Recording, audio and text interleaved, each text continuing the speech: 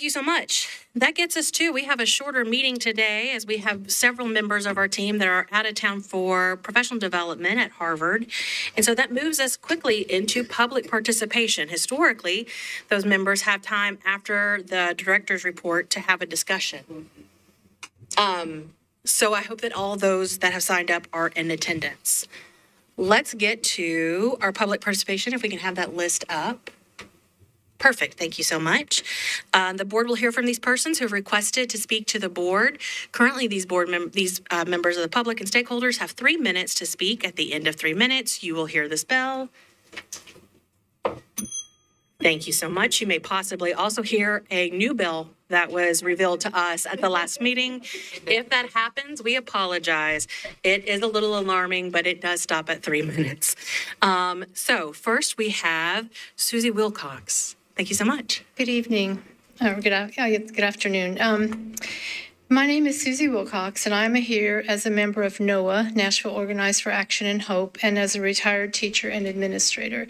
And I do want to preface my remarks, given what's just occurred in the Governance Committee, I would like for you to think of this as more of a validation of what you have done and what you do. So my focus this afternoon will be in supporting a path forward which accommodates the board and offers other concerned citizens an easy and accessible access to present their concerns and worries. You have demonstrated your support and willingness to go a step further to support children in public education by running campaigns and being elected. You have shown that you want to be an ally to children as they strive toward a better future, to parents who want to provide the supports to their children, to teachers and principals who look to you for guidance, and to the government leaders who depend on you to represent those groups. To be effective in that role, you as elected leaders want to be aware and understand the everyday concerns of those you serve, the worries about programs and supports that come and go, the tedious fiduciary concerns that guide our local schools, and the effect that changes in programs or supports activate. Parents send their children to school every day, hoping that all is well and well-thought-out programs and supports are offered for their children. When parents need to share concerns with you, their elected leaders, they need to be welcomed. This role you have taken on is challenging, to say the least. Everyone wants their problem solved in the way that makes them happy. An impossible task, to say the least, but it requires you to be knowledgeable and transparent in the manner that you operate. We in NOAA realize that to work alongside others, you first need to listen and to be able to understand the issues before you can cooperatively work together on the solutions. It is easy to allow the public to share. Is it easy for the public to share the concerns with the board? Not at all. I understand the dauntingness of that request. It requires guidelines and clear expectations to keep comments brief, organized, and focused before the school board can address these challenges and move forward to further strengthen the parent community school board connection. So again, I just like you to think of it as a validation for all the work that you've done. Thank you so much for your time. Thank you. Next we have Sarah. Okay. After that we have Sophia Rose. I don't see Sophia Rose. Okay. Thank you so much for those members that have signed up. I appreciate it. All right, that brings us to our governance issues. Let me make sure you can hear me through the microphone as we have people that are attending virtually. That gets us to our governance issues. We adopted the agenda with the removal of 1E. If there's no objection to that, these items will be adopted. Of course, besides 1E. Any objections? Oh, okay. There we go. I would just like to ask one question about B2 and B7. B2. And it can be the same question for both. They're both. B7. Yes. Okay. So Abigail would like to remove consent agenda 1B2 and 1B7. So I would need a motion for the consent agenda 2, 1B7, and 1E. So moved. Thank you. Second. All right, it's been first and seconded. Any discussion about that agenda as is? With those things removed? All right, all those in favor, please raise your hand. All right, that's unanimous. All right, that gets us to, and to make sure I'm correct, Member Tyler, you want to refer to 2 and 7 at the same time? Yes. Okay, let's do 1B2 and 1B7. May I have a motion? Motion to approve.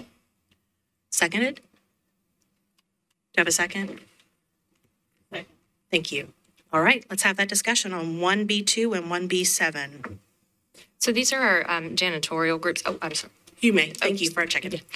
These are our 2 janitorial facilities, and it looks like we're giving them another 3-year contract. And I went through all of their contracts today, earlier, and I just wanted to, I had been told previously that we had written into the contracts that there would be certain checks on making sure that they're meeting their obligations and that they're doing what they're supposed to be doing. I think that at one point I'd been told that there were supposed to be monthly meetings that we would be having with them to ensure that they're being met. But I didn't see those in here. So I just wanted to ask about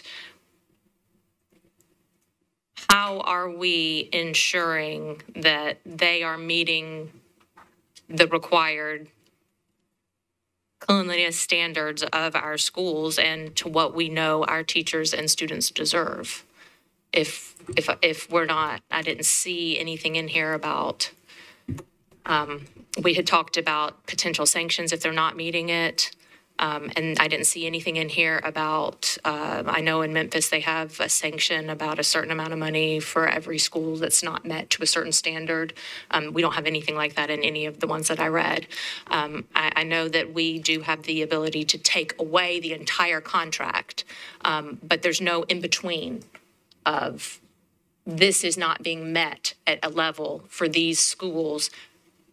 We need to put you on some sort of, we need to get some sort of plan in place to ensure that the needs of the kids and the teachers and the staff at this school are being met and the standards are being maintained in a way that they have soap every day, that they have the basic materials they need, that they have paper towels to dry their hands with, that their trash is being emptied at the end of the day, every single day, not just once a week or whenever somebody gets around to it. I know that the only mechanism that we have had in place has been that the principals do a monthly score, and then we can track that over time. But I was told that we were going to be putting something in there that would be more sanction-like of if it's not meeting this, then here's the plan you'll be put in place. I did not see that in these contracts. Okay, Dr. Battle, I turn this over to you. Thank you, Chair Elrod. As Chief Sullivan is approaching the podium, she might have some additional information to share. I think we are all aware that it's not typical for us to include that information into our contracting documents. That's not something we do for any of our contractors. But Chief Sullivan, you can speak specifically around the measures that are in place with regards to our school communications, our feedback cards, as well as meetings and follow-up with our contractors. Thank you, Dr. Battle. That is correct. We don't put that information in our contracts, but what we have done is right now with the scorecards that we are using at each school, and that's why it's so important that we get this information back. We don't just review it over time. We review it. This allows us to really review information in almost real time. We're trying to get to real time, but we're looking at that. As soon as we get the scorecards in, then we have follow-up meetings with each vendor and the supervisors for each area within that vendor group. So we are that way able to drill down to the actual, almost the school level for those vendors for a group that are over that group of schools. And then we have that conversation immediately, and then they work with the school, the supervisor does, and with those with the custodians who are on staff for them to make improvements if needed and to celebrate where things are going well. So we have overall, our scores are higher than they are lower. So we do have more to celebrate than we have to correct. And our work with the two vendors has been very positive towards when we need to make corrections. They're very willing to do that. And that includes changing staffing sometimes and changing policies and procedures that they have. And so our experience has been good with them for that, in that case. And as the pandemic-related issues around the supply chain have lessened, we've also been able to have more supplies readily available, and that, I believe, has also helped that the issues around soap and paper towels, et cetera. So I feel like we're in a much better place with that as well. I know that by state law, we're not allowed to require a minimum wage for a private company to have for theirs. But I do see that we are approving a 4% price increase. I know that the original contract had a 3%, and so this is a little bit beyond, and I'm sure some of that is because of inflation in general. But do we have any sense where that extra 4% is going to? Do we have any mechanism in place to ensure that the people who are in our schools with our students every single day will be the beneficiary of some of that? We do. We've had conversations with both vendors, and they've both told us that, you know, what amount will go down to the employees, and they both are advocating for higher wages for their staff, which would be higher wages, higher contracted amounts for us. But they have said that there are increases for supplies, there are increases for, for insurance, et cetera, things that go along with. But the majority of this increase goes towards staffing, which is salaries. Okay. I appreciate that. Have we ever considered allowing our teachers themselves to fill out the scorecard, or has that always just been principals only? We have talked about having teachers fill out those scorecards as well, and I'm going to pause for Dr. Battle to respond because we've had that conversation as well. So just for clarity, the purpose, the process is that the staff, all the educators, including our teachers and our support staff, provide the information and feedback that the principals collect in order to fill out the scorecard. So as a previous sitting principal myself, we had a pretty efficient process by which we collected any feedback from our team, and we use that information to fill out the scorecard itself. It would be nearly impossible with the number of employees we have to have efficiencies around individual comments, but the principals collect that information from our educators and teachers, who are the ones who have the direct information about any needs within their particular classroom space or office space. So everyone is a part of the process. We just ask for the point person and point person in the school to share that feedback on behalf of their school community.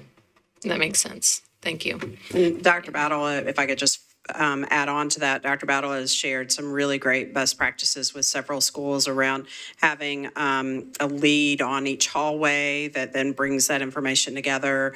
Some have a clipboard in a hallway. Some have used electronic means to collect it for that hallway and then shared with the principal or the assistant principal who is leading that. So that's each school, what works for them, but she has shared different best practices whenever we have that conversation with principals. Okay. Thank you. I think, and I want to make it clear that my support of our custodial staff is as high as I can make it, because every time I went into a new school, the people that I wanted to be friends with were the custodial staff and the front office staff, because that's where the business got done. And the kids love the janitors at the elementary school level, and they know who they are. They call them by name. They form friendships and relationships with them. And we need to take care of the people that are taking care of our students. So that is my intent with bringing this up, to ensure that we are doing everything within the law that lets us take care of the people who are taking care of our schools and our students and teachers and keeping it clean. Thank you. Thank you. Any other discussion? All right, we have a motion that has been first and seconded to approve 1B2 and 1B7. All those in favor of approving 1B2 and 1B7 after this discussion, please raise your hand. All right, that's everyone. Thank you so much. Thank you for those questions. All right, that gets us to 1E. So I need a motion to remove 1E from the consent agenda. We already removed it. Sorry, we already did. So we need just a discussion. My Motion to apologies. approve. E1. E1. 1E. Sorry. 1E. So we have a motion to approve. I'll second it. So let's have discussion. So I just pulled off the consent agenda just for transparency. Last meeting, we presented this, our budget presentation. This is the first step in a multi-step process. The continuity of operation has a roughly 5.2 inflationary increase, which is roughly $1.268 billion. And so what we are doing is presenting this presentation to the mayor for it to be filed into his overall budget, and then we'll move on to Metro Council. There will be a budget hearing that is yet to be set for us to go in front of the budget committee to present this along with the amount that the mayor deems is allotted in his overall budget. And then it will come back to us after council approves it, and then we will have the actual line by line item once we get a final and definite allocation from the mayor. And so I just wanted to make sure we do this as we go on, just to show we're at the very beginning of the process, only part one of a basically 3-part process. And then also, I also want to put on to the public's radar, according to state law, we are required to have over 20 hours of professional development, unlike any other elected officials. We are in early conversations with our counterparts at the Metro Council to have some funding go to that, since we are very unique in that order, and making sure there's enough resources to meet the requirement that we are doing state law. So as those conversations happen in public, as you hear those things, I want to make the public know like that is the reason for some of these conversations. And we're also looking into an overall comparison of our compensation along with other school boards across the state too, as we begin the process, as we're going through attrition. So I wanted to have that initial conversation with the community about that. But as I said, this is the very first part, the very beginning. We will send this to Mayor O'Connell. After that part, he will follow the state of Metro budget. Then it will go on to council. Council will approve the mayor budget with amendments they deem fit, or with the budget chair substitute budget, and then it will come back to us. Then we will have a line item budget that we will discuss and review, and then we will vote on it. So I just want to bring that to people's attention as we approve the first step of the process. All right, seeing no other discussion. All those in favor of passing 1E, please raise your hand. All right, that's everyone as well. Thank you so much for helping us go through our governance issues. That gets us to board reports. We had one committee meeting before this meeting, and so I will turn it over to Emily Masters, who chairs Governance Committee. Thank you. So we went over the new version of the proposed public participation policy, which we'd gone into recess 2 weeks ago during the governance committee so that we could revisit this. There was one friendly amendment made to the policy as proposed, and then it passed as part of the consent agenda this evening. So that will soon be up online, along with all of our other policies, which are accessible through the TSBA portal. All right. That gets us to our announcement. So, District 1 has no announcements. So that gets us to District 3. I just want to say, hang in there, kids. I feel like I'm seeing a lot of sort of like frantic, stressed out kids. It's sort of that time when they'd really rather be outside, but they're having to kind of wrap it all up. And yes, I might be seeing a little bit of this in my own house. So just want to say, you're in the home stretch, teachers too. We can do this. We're going to finish out the semester strong, finish out this final quarter strong, and just appreciate the work that everyone's doing. Yeah. District 4.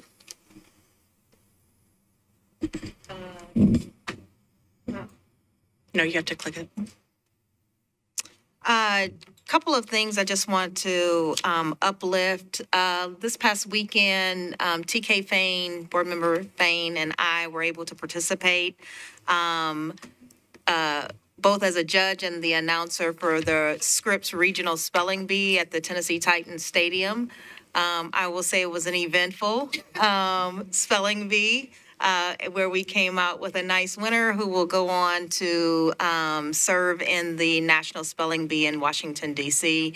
It was a very good experience, and we learned a lot through the process.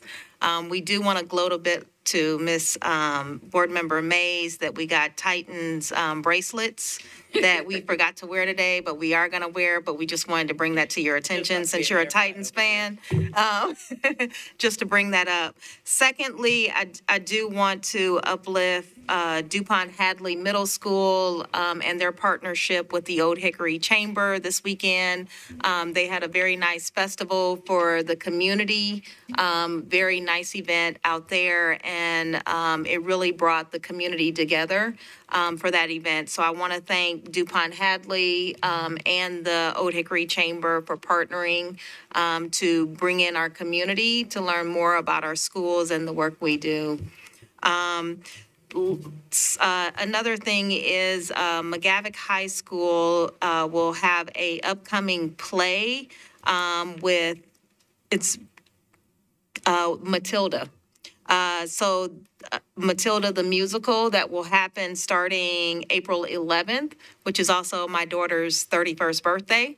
Woohoo! And so they will have plays April 11th, 12th, 13th, and 14th. So if you guys want to see Matilda the musical, please come out to McGavick High School and join them and support the students in that. Also, last but not least, I do want to wish those in our Muslim community an Eid Mubarak. Our holiday, the last day of fasting is today, and our holiday is tomorrow. So I want to wish everyone who has participated in the fast happy holidays, and you guys have a wonderful evening. Thank you. District 5.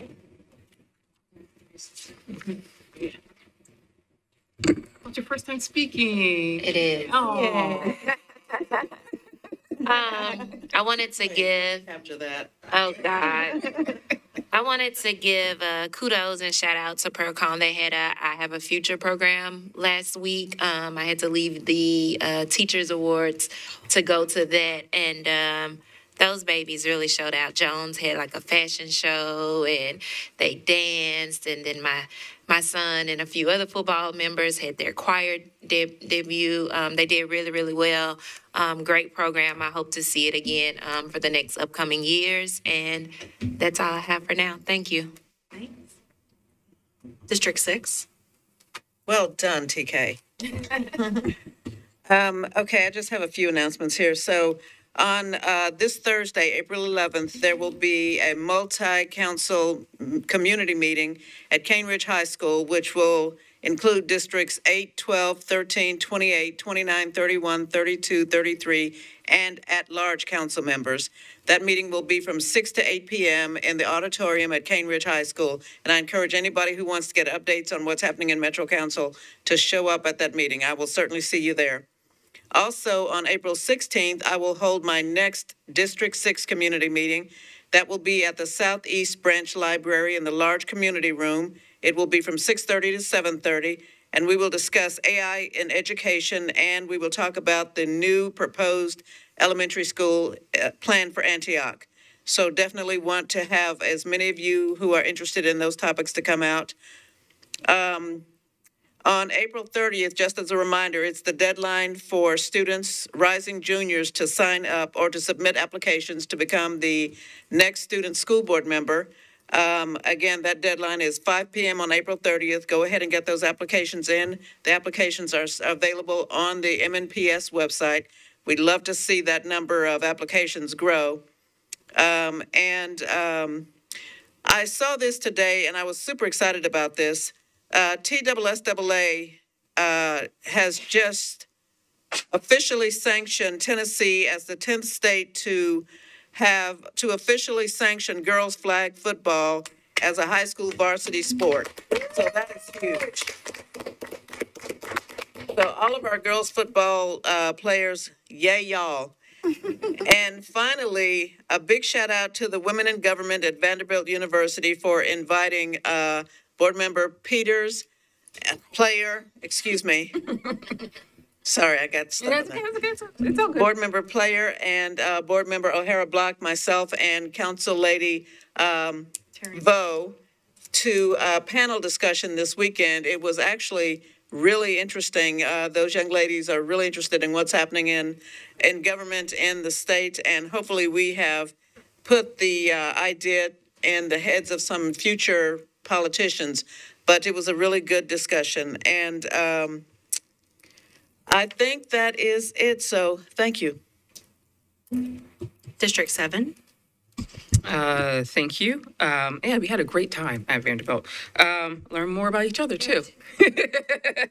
I want to congratulate Teacher of the Year Elementary, Bobby Negron, of Paragon Mills. I'm so excited I can't even speak. Paragon Mills, my district. Woohoo! I've known Bobby for a long time, and so I'm really excited to see her win that award. She's put so much in the community. We used to do a lot of community organizing way back in the day, and to see her in this part of her career and put that heart and effort into for it to be celebrated and recognized, I just want to give a big shout out to her and a big shout out to the Glencliff Cluster. We're doing awesome and great things, so yay. And then also for women's sports, for any woman who's been an athlete, to see the women athletes, especially in NCAA and coming off the flag football, go Gamecocks, and also to the University of Iowa, but to see women's sports to be elevated, and for those of who've been athletes, to see what you get, the secondary effects of working a sport, working part of the team is so awesome, and to see women's sports to be elevated, it's so awesome, so yay. District 8. District 8. And in continuation of women's sports elevation, tonight the U.S. women's national soccer team will be playing in the final of the She Believes Cup. For those of you who believe and participate, as my family does, in additional women's sports. So that's fun too. A couple of things. One, thank you to Councilmember Zwara, who helped gather all of us, school board members and members of the council, to meet with the local youth and government group. And we had students from Procon, Antioch, and McGavick, who all came and participated in that. I think we were all there at some point during the day and had an opportunity to learn from our students about things that they're experiencing at their schools, about ideas that they have for changes that can be made both by Metro Council and by the school board. Also a great opportunity for us to sit together with council members. So thank you to Councilmember Sora for organizing that. I wanted to, we had a fantastic Teacher of the Year banquet, and congratulations to all of our Teachers of the Year and Principals of the Year, but also wanted to shout out a Support Employee of the Year. Lisa Griegel, who is the bookkeeper at JT Moore, was one of just 2 school-level support employees who were named Support Employee of the Year. And so I know there are 3 total, but school level, right? We had 1 district level and 2 school level. So just an extra shout out to my friend at JT Moore, who does a fantastic job. And I had one other thing that I just forgot about, but that's okay. So I'll let it go. Thank you. Thank you. District 9. Dr. Anne Marie Gleason, who is the principal at Harpeth Valley Elementary, was just elected vice president of the National Association of Elementary School Principals. So she will be, and that was an elected position, so that's a really big deal, and we're extremely proud of her. And knowing that her voice is going to be out there representing elementary school principals is really special. So we're really, really proud of you, Dr. Gleason. Also, this week is National Library Week, and I am extremely thankful for all the libraries in all of our schools and their librarians. And finally, tomorrow is our last day for our food drive. You may bring in any canned or non-perishable food items. Every single MNPS school has a box for Second Harvest in the front of their schools that you can just drop that off. There will be a prize for the school that has gathered the most items. So I'm really excited to see how that shakes out at the end. So thank you. Remembered my other thing. Yes, ma'am. I remember that my other thing was to say thank you to Dr. Battle and team and all of the staff for allowing our students to have some really cool participation yesterday in the eclipse. Although I think it wasn't all, nature didn't participate exactly as we all might have hoped. As my children said, it was still really cool to be observing the eclipse. It was really cool to be doing it with all of their friends and kids in school. I saw some excellent participation at the schools in my area, and was just, it's such a neat thing to be able to do together. So thank you. I know it's not easy to get an entire school of students out of a school onto a playground or some other space and then back in, and all at the same time, and all of those things. And thank you to whomever, I'm sure somebody knows, gave us all of the glasses, etc. But really a cool thing for us to have done. So thank you. It's my understanding we did have to purchase those glasses. Thank you for purchasing the glasses. We do appreciate the glasses, as do the children and their parents, for sure. So it's not a shoebox with a hole in it. Chair Roy, can I share just one cool thing?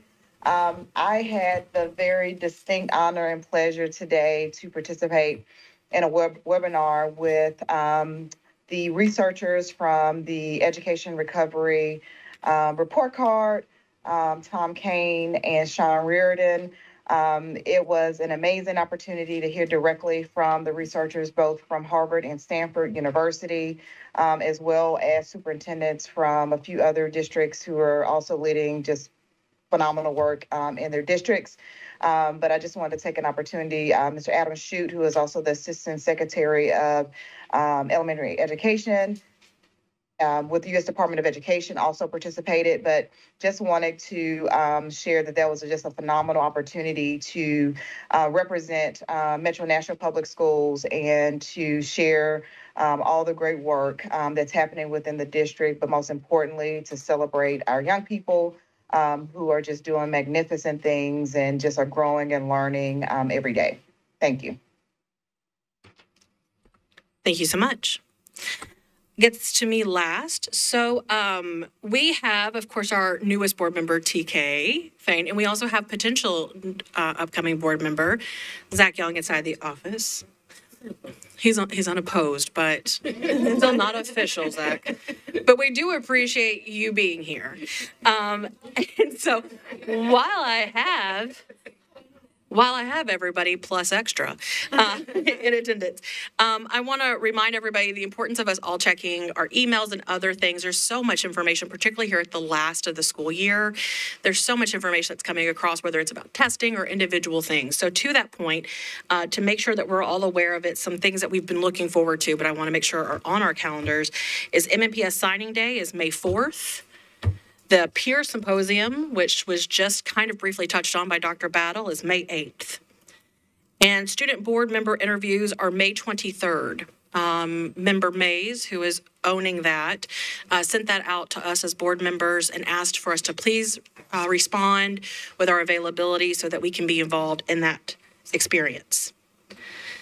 Additionally, we are here at the end of session, legislative session. And that means we are really kind of hitting a highlight reel of what I consider are bad ideas, considering arming teachers and vouchers and the right of first refusal for buildings and school-owned buildings within charter schools. It will be wild these last 2 weeks, and I know for us as board members, we try to stay on top of it and stay informed. I encourage us to, of course, still do that. A great way that we've been able to do that is through David Brom's recent emails and his weekly updates.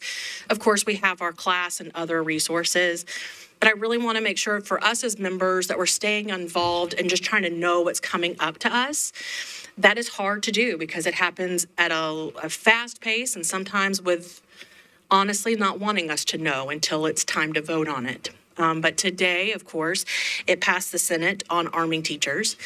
And so we have many things to be considered of when we talk about the state. That said, we are all in charge of our own emotions and our own responses to things. And so I want to make sure that we are clear with each other and, of course, the public that as we discuss difficult topics or as we have problems with each other or otherwise, that we force those heads on, that we have those conversations.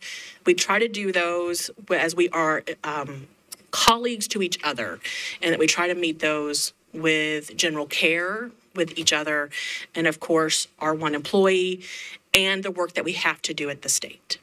So I ask that we continue to stay involved of what's coming up as we hit testing and end of year. I ask that we try to manage our many, many different calendars. Y'all, my calendar colors are out of control right now on Google, so I know that we're all probably missing stuff. And that we all give each other some grace, and that we work with each other as colleagues with respect to each other on issues that we may have, and also within our own staff. I appreciate, again, that public participation was brought up. I know that that was a difficult topic and something that has been needed to be amended many times. To my newest or potential newest board members, we are all deputized with a great power of being able to change policies, and all of us have that power, and I encourage it greatly. Keep in mind that there's no limit to that. And so I appreciate Governance Chair Emily Masters for taking that on and managing it. I know there was a ton of feedback that was received because sometimes those topics are really difficult or they're in response to the state. So I appreciate that work. Thank you for letting us have that discussion. I would love to tell you that we could have those discussions and mesh that out before we get up here on the board floor and waste potentially everybody's time having to hear it all. But that's the only way we're able to have debate. And it's for everybody's transparency and good sakes of just good debate. So I appreciate it. Thank you for your time this evening. I hope you enjoyed this short meeting and maybe you can go have dinner. Who knows? So thank you so much. Without any further business, this meeting is adjourned.